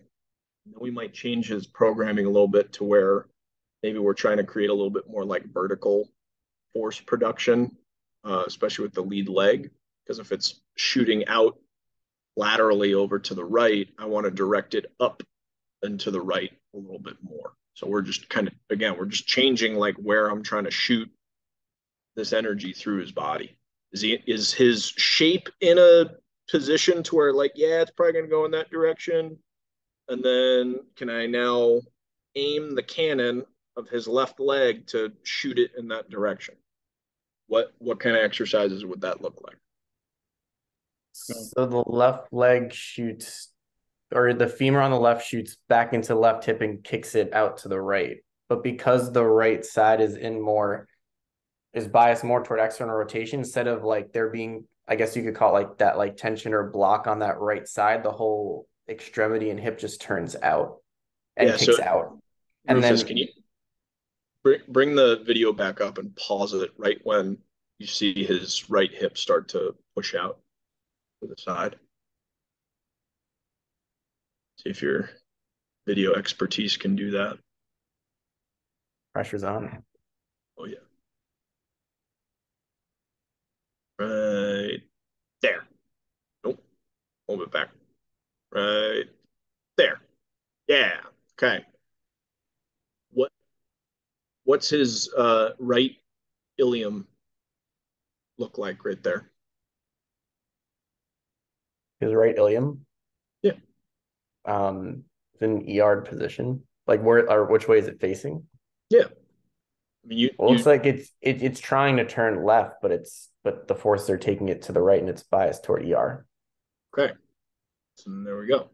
And you can see like his ASIS and everything poking out of the side of his pants, right? Okay, yeah, I see that now.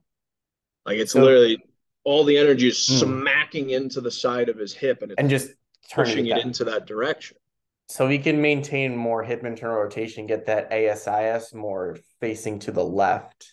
Yep. Yeah, I'm taking the whole ilium and I'm turning it to catch all that energy and deflect it up and back up to his shoulder, right? Playing pong. I'm just playing pong with the energy coming from his left foot.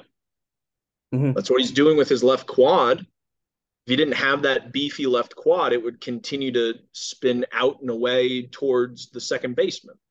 But instead, that massive quad like catches everything and turns it and pushes it back into the rest of his body. And you're never going to take that away from him unless, you have him lay in a hospital bed for months on end. And I would never wish that upon him or anything like that, but you'd have to like significantly atrophy his lower half to take that kind of behavior, that movement behavior away from the guy. That's literally what makes him who he is, right? So when you're looking at something like this, are you like you described sort of sections and just points through the pitching motion? Uh-huh. Are you just in terms of what they need to do? Are you just kind of figuring out what sticks out the most in your head from what you're seeing and then going from there? Like are you saying in terms of like what quote unquote makes them special kind of thing? More in terms of like you're picking up a big thing with that right hip that you would want to address to direct things up more toward the shoulder. Okay. But we could have probably watched his like pitching motion a couple more times and picked out like X amount of things that we could potentially change. Maybe. So are you just kind of like look based on your experience, picking out what sticks out the most in your head based on what you would like it to look like? Okay, so stay on this picture. Do you see how his jaw and his ear on the right Yeah, side are also pushing out in that direction? I was just about to say that. Yeah. Okay, so like, what do you think is going to make a bigger difference for him? Changing his right hip IR or changing whether or not his jaw can move to the left? Probably the hip. Okay, why? Why would you say that? Well, just in terms of, well, just one, we see it immediately kick out to the right when the left femur goes back, Okay, and two, just pure size, and just okay, how three, just how the wave is going to travel through the system, and the energy is going to have to dissipate somewhat as it goes through. So, right. like, there's probably a lot more energy going through that one So so area at that point in time. so where's more movement occurring, at the hip and pelvis or at the jaw? Probably the hip Okay, so where's there more potential for energy? at the hip. Okay, can you back squat more or can you bench press with your jaw more? What how much more weight can you do with either one, right? I'd hope back squat more. Yeah, same, right? So unless it's I'm not saying you shouldn't try to necessarily influence the jaw, because all right, maybe if we got his neck to turn over to the left a little bit more, that would pull his shoulder into a little bit more IR and he'd demonstrate a little bit more of that pump handle. It might still be useful, but again, like if I'm seeing that drastic of a movement through his right hip, that's a Hmm. lot more energy moving in that direction than potentially where his jaw and his ear go, right? So isn't the hip influencing the jaw? Where the jaw is Yes. going? Yeah. So now again, it's like, okay, so now we're just tracking a bunch of different KPIs. So if I change the right hip IR, or excuse me, the right hip extension, and I can turn that ilium into a little bit more IR at the point of impact, does that change his right shoulder internal rotation? Does that change his cervical rotation? If that's the case, and I just have to worry about the right hip IR and I know the others will follow, that's how I start to cross off measurements that I need to give a shit about, or excuse me, care about. I just need to look at right hip extension. And I know that we're going to pick up 20 more degrees of shoulder IR because of it. That's amazing. It's fun. It's really fun. That's why I love my job. It's so much fun, dude. So Great. you just put the jigsaw puzzle together. Yeah. That's And Yeah, I that, think I'm. Go ahead. well, and so again, like maybe you get those changes and then maybe you don't. Now you know what the second step is. Okay, so first step was, let's see if we can get him a little bit more right hip extension. Does that change his right shoulder? Does that change what it looks like when he throws? Yes, no, maybe so. Okay, then now the second piece of the jigsaw puzzle is we need to start doing this, that, and the other to his right shoulder and his neck. Okay, boom. Now, okay, now I know what I need to try and do for his lower half. Now I know what I need to try and do for his upper half. And then now I understand how I'm going to try and track these potential changes. is is anything happening below his hip influencing what his hip is doing? Uh, on the right side, Yes. potentially, I would need to see like footage from like the backside so I can see again whether so if his right foot is really oriented out into external rotation, is that potentially influencing how that right hip is going to be situated as he's moving down the mound? That I don't know. Well, you might be able to see it from here. I think my hair is getting lighter the longer we have this conversation. I'm trying to keep up. I don't think he necessarily would. Well, he might get like super. Oh, a little bit. Oh, so go bring it back a little bit, Rufus. So he's gonna, so hey Rufus, what is it? If you pause it, so actually I'm gonna show you a little cheat code. If you pause it and then you press the period key on your keyboard, it'll progress the YouTube video frame by frame, so you don't have to play this like whack-a-mole game of pressing the pause button. So pause it and then just hit the period key. Yeah, there you go. That is a very useful hack when trying to watch YouTube videos. That's for everyone. So you're going to see like a window of right when, keep going. Oh,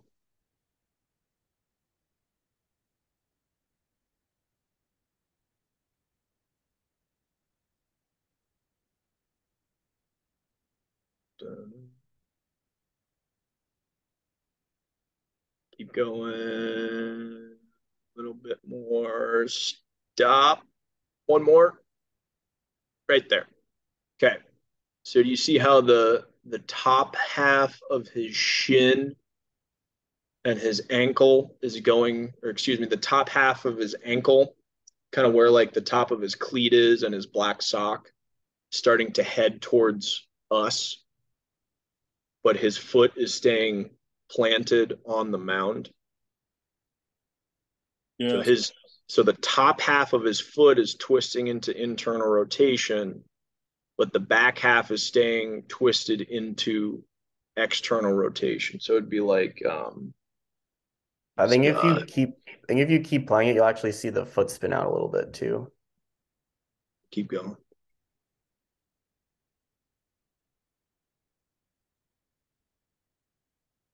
Hitting it. Ooh, ooh. So if you hit the comma button, it'll bring it back. Boom. Ooh, one more. Right there, like that big toe starts to come off.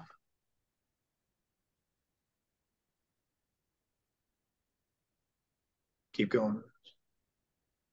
Yeah. Yeah, it Yep. comes off and then he starts to orient it down. Okay. Yep. So he twists his foot. So the top half of his ankle and his shin twists into IR, then he twists it back into ER. Then he actually helps that twist helps to fling him down the mound, and that's pretty common in a lot of right-handed, well, a lot of pitchers in general, but right-handed pitchers. Um, and so that can potentially create the external rotation bias that you see at the right hip. So what we would potentially try to do, so now, okay, we see that at his right foot. Do I need to take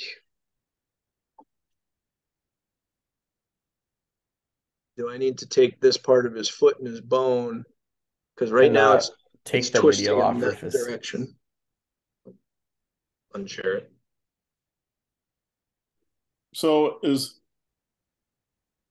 right hip is starting to push out, right? Yep. Is that a result of where the left foot is landing? Because if you look at it, it it looks like he's almost rolling out on his left foot a little bit because of where it's planted, and he's trying to stay over it. So if he's stepping across his body, you're saying? Yeah, I Or think just so. like how his left foot is positioned. So how his left foot is positioned. So So so it's so it's going to the right, but it looks uh-huh. like he's trying to keep his left hip and knee inside all that. Uh-huh. So replay it back. Go Okay. like a couple frames back. Okay. Hang on. Oh, I don't know why this thing's clicking on me. All right. Okay. So you see how so take it all the way to like the very moment his left foot hits the dirt, Okay. right? Okay. One more. One more. Boom. There. Okay. Okay. So if he didn't have a power lifter sized left quad. Right. And based on that foot position, where is all of his energy going to end up going? To the right. Yeah, it's going to go out. It's pretty much going to go out and away from his body. It's going to dissipate. Right. So look at his right leg. It's all going to the right. Mm-hmm. And if we go a little forward, it comes back in. And I'm wondering if that's why it's that hip is getting shoved out. The right hip. Say that again. Say that again for me. So I'm wondering if so right here he starts bringing the left thigh and knee back in. Uh-huh. Okay. And I'm wondering if that's what's shoving the right hip out so far is because of where his foot is and what he's trying to do to bring his thigh back in, if that's not what's bringing his hip out to the side.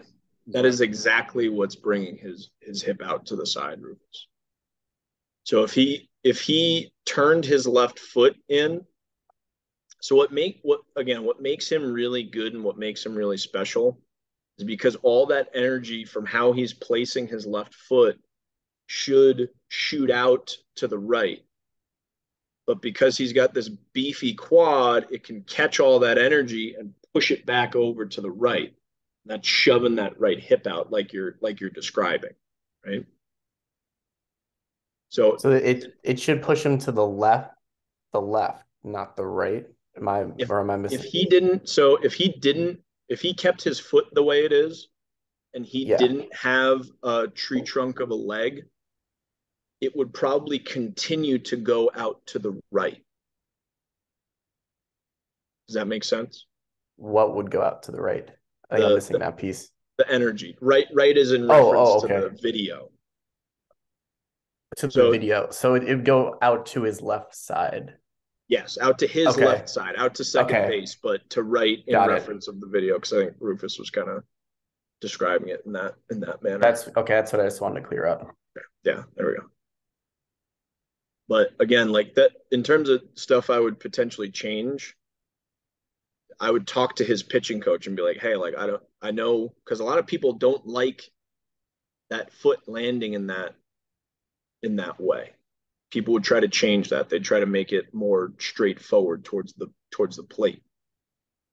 But if he's creating this big wave out and then pulling back with his left quad, that's what makes him so good at what he does. I wouldn't want to change that. Like that big sweep out to the side and then pull it back in, like that's where he's generating a ton of energy at his front foot. And that's what's channeling back up into the pitch, right? Well, if that foot's facing out and that tibia is facing out and that ilium's facing out, wouldn't that foot position be what's allowing him to actually push to stay in and push back over to the right potentially? Yes. So if you move to try to keep his foot straight, it's gonna change the way the energy wave hits up, and you may actually be undoing what the strategy he's using to do well. It wouldn't be as big of a wave, so it'd be less energy, and it wouldn't be pushing. It wouldn't have the same kind of deflection up into his right. It would be straight backwards. Yeah, that makes a lot of sense. So could that potentially lead to an arm problem? What would? His throwing motion, because it's got how he's doing it right now. You're saying? Yes. Maybe. I don't know. I mean, I don't know. I'm just looking at it as it's going up, and something has to change going up, right? And so change going up. You know what? So I guess I don't have what we talked about earlier. I don't have an image of what's it supposed to look like and what's he doing. Right. What I would say is that what it looks like right now is pretty damn good because he's leading the league in strikeouts. I don't know if it would. I agree with you. Again, I don't. Wouldn't change anything, but I'm just wondering if let's say you had a 14-year-old or 13-year-old that did the same thing. I wouldn't. Can you guys hear me? The train's going by. Yeah, I can hear. Uh, I wouldn't be adverse to fixing that problem in the weight room. With him, I wouldn't, because of that's what got him there. Right. If that makes sense. Right. Yeah, I don't. Is that the way that I would coach pitching mechanics for a 7-year-old? No, probably not. But over the course of his development, he figured out that, holy crap, if I do that, I can throw elite velocity on my fastball. And a lot of times you have to deviate from that norm of what you'd expect things to look like in order to generate these crazy amounts of energy and force, right? Okay, so let's assume he probably was throwing like that most of his life, right? Or some form of that. Right. So if I got him as a 13 or 14-year-old and I tried to fix that a little bit, give him maybe a little more, is it external rotation on the right side? He's got a decent amount of that. So it would be like what a pitching coach would probably change would be like his left foot placement. Okay. So they'd go there first. Yeah. So if I change his left foot placement, would that harm him? And I'm talking about 13 or 14. I wouldn't do it, now, or I'd be very, very hesitant to do it now because that's what got him there, right? Right. But at 13 or 14, he's not there. So could you possibly lessen the chance of injury later on if you fixed it early on? I don't know, because I don't know if he's injured right now or not. Oh no, I'm not. I don't think how he's throwing is setting himself up for a potential injury. Okay, anything. That's what I want to know. Okay. If anything, maybe if we changed his foot right now, that would be more likely to set him up for an injury, because I would put him deeper into his turn sooner, and that would push more of the energy further out into his arm sooner. I'm talking like an elbow or something like that. And hence I don't work with pro athletes, and that's why. He's Michael Jordan, man. Michael Jordan. I don't want to screw him up, right? Don't touch him. So Campo, a lot of our discussion today, is this what you do on your Substack with Mike K? We delve into some of this stuff. I haven't really done we've done some movement breakdowns. I'm going to be doing a movement breakdown on one of the pitchers that I've been working with. Right now, we're in its infancy in terms of stuff we've been putting out there. I would imagine that this could be like a direction in which it would go. Mike's been doing a lot of stuff in terms of just looking at internally how fluid kind of moves around inside your body when you're doing a golf swing. And he's got some cool stuff in terms of like looking at how the force plate kind of changes as he tracks like the movement through your body. So, and then he's been setting up some like interventions and how you can potentially change it. What I've been talking about so far is a particular case where I have a left-handed pitcher who did have some elbow issues. And so I kind of like break down what's happening at his elbow, and then I break down what was happening at his wrist and his shoulder and how that's influencing the elbow. And then we went over some exercises that I was using to change that. And then the next post is going to be like, okay, here's his whole presentation. Here's his throwing mechanics. And then this is what the whole program kind of looks like because of that. Okay. And so again, like we're still young in the infancy of doing this. We've only been doing it for a month, but this is hopefully what a lot of it will be like. We want it to be like, the name of it is context driven. So we want it to be specific to this individual. Because again, like kind of what Rufus is talking about, we have this picture perfect. What if a 13-year-old threw like this? What would it look like? Right. So we have this like general idea of what things should look like. But then when we look at a particular individual, a lot of that starts to fly out the window. And he's a great example of it in terms of like, okay, if that's your standard deviation and this is the mean of what we want things to look like, a lot of your greater athletes are probably going to live at these fringes of that deviation, and that's probably why their performance is as good as it is. So part of what we need to do as practitioners is look at, not just try to get a gauge of like, okay, what is this big distribution that I'm looking at, but it's like, okay, where does this individual fall within that distribution? And is that useful for them? Is that not useful for them? What's the situation they find themselves in, right? So again, with this basketball player, that's the specific context that we were trying to change with her foot. For other people, I might try to do the exact opposite of that. Just really depends on, again, who are they? What kind of situation do they find them in? And then is this right? Is this wrong?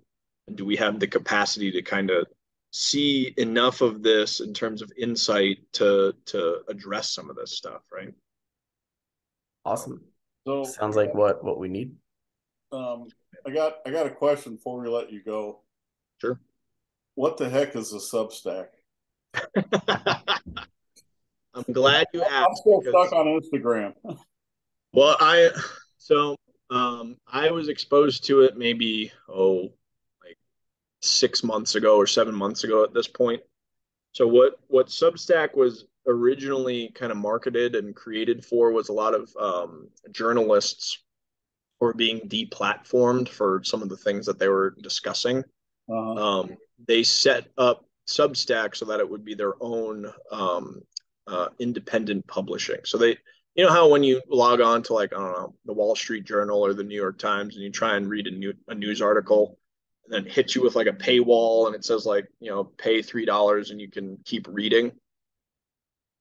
So what Substack is essentially that, but now instead of New York Times getting all of that money, it's the journalist that's getting that payment for the subscription. So it's just a platform for blogs, podcasts, newsletters, journals, things like that, to where the individual can be the sole proprietor and distributor of that information. I'm not so worried about my stuff being deplatformed on Instagram, but this is a better platform from a business sense and from a information sense, to where I can't really post a 20-minute clip on Instagram and expect it to get a whole ton of traction or a whole ton of conversation, but I can do that and put it onto Substack, and then I can be financially incentivized to continue to do that, just so I'm not spending, because we spend a considerable amount of time doing it. We spend, I don't know, I'd say just even today I spent at least 2 or 3 hours putting together what I wanted to talk about, and then I was thinking about it 2 or 3 days before that as well. So there's time and thought to be placed into that. We need to make sure that we're not just throwing it out there on the ether. So I have to pay to join your Substack, right? Yes, it's $1,000, and it's I need your entire life savings in order to pay for it, Rufus. Well, if you get $1,000 out of me, you will have my entire life savings. But so Corey, do you have anything else? My brain's fried. I got nothing else. You're welcome. That was awesome, Campo. So sure. tell us where we can find you. Tell us about that Substack. And so I'm mostly on Instagram. I'm trying to get my own website going since I'm doing my own thing now. And then if you find me on Instagram at what even am I? Campo underscore DPT or something like that. And then the Substack stuff is there's a link in my Instagram bio, and then same for Mike K as well. So I think he's Mike K DPT on Instagram, and then the link to the Substack is in the bio as well. So yeah. Well, thanks a lot. That was unbelievable. For sure. This was great. That was a good time. That was really great. It was a fun time. Hopefully we can do this again. And if I get to Arizona, I'm gonna go to Scottsdale. Please do, man. I would welcome you into the gym, and I'd make sure you'd have a wheelie desk chair right in the middle of the place so you can watch everything you need to watch. Okay. Your brain would be fried from all the questions I'd have for you. Why are you doing that? So I need to eventually. I'm gonna be established enough to start taking and trying to situate apprenticeships and stuff like that. But cool. For right now, no, just because a lot of I don't want to waste anyone's time if they're coming out here. So that's all. No, I think that's great. I know Corey's starting a little apprenticeship that he's doing. That I think he's had. He just started, right? 1 or 2. Well, I just had two PT students back in January through May.